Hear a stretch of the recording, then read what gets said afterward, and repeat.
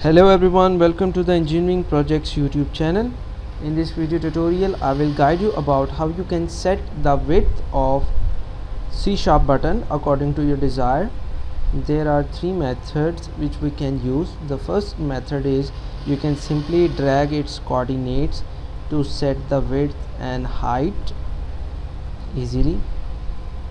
You can execute the code and observe that the width is automatically increased when I will drag it.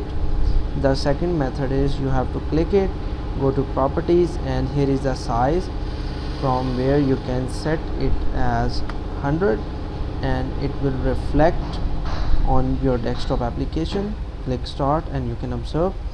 And the third method is that you can do the same thing via programming code. Call the name of button of object, which is button1 dot width is equal, I will say that 50, and now execute, and you can observe that the button width is set to 50 in value.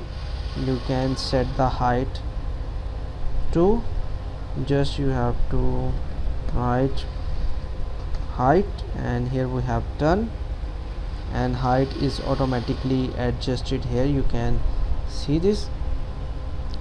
By this you can set the height and width of different buttons into different shapes like this. I will say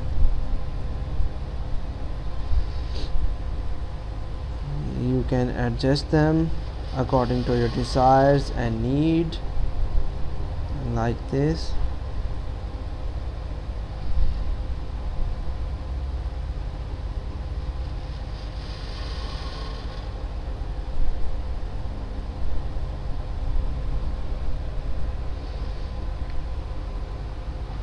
And you can see that how it's appeared. The button sizing is useful in term of calculator. When you want to develop a calculator, you have to adjust the button size according to the functionality which you want to perform, such as plus, minus, divide, is equal, enter, etc. I hope this video tutorial is informative for you.